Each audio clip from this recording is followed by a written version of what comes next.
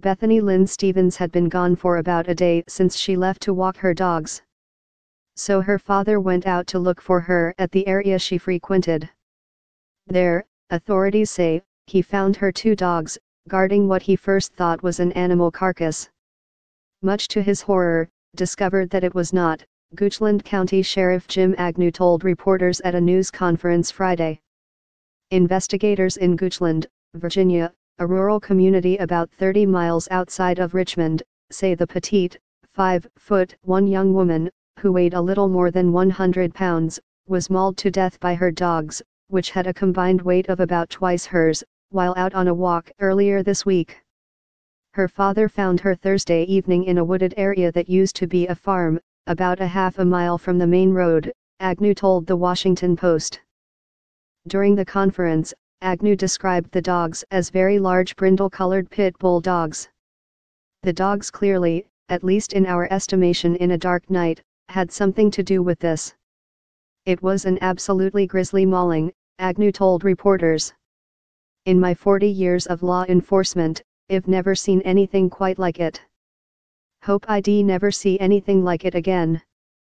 Officials from the county's Animal Control Department and Sheriff's Office spent at least an hour trying to tranquilize the animals, Agnew said. Investigators also found bloody articles of clothing scattered in the area.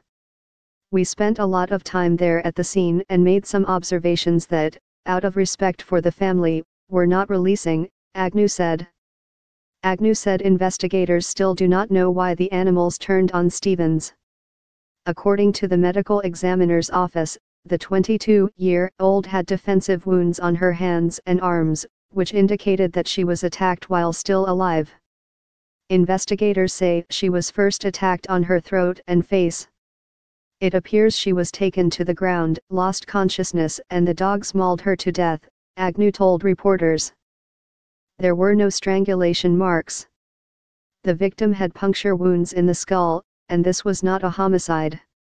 Stevens' friend, Barbara Norris, was not convinced by the authorities' account of her death, saying the dogs, which Stevens had been raising since they were puppies, would never turn on her, ABC affiliate WRIC reported.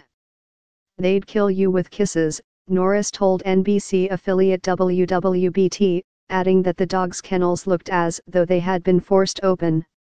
She suggested that something may have happened to Stevens after walking the dogs, and the dogs then forced themselves out to help her.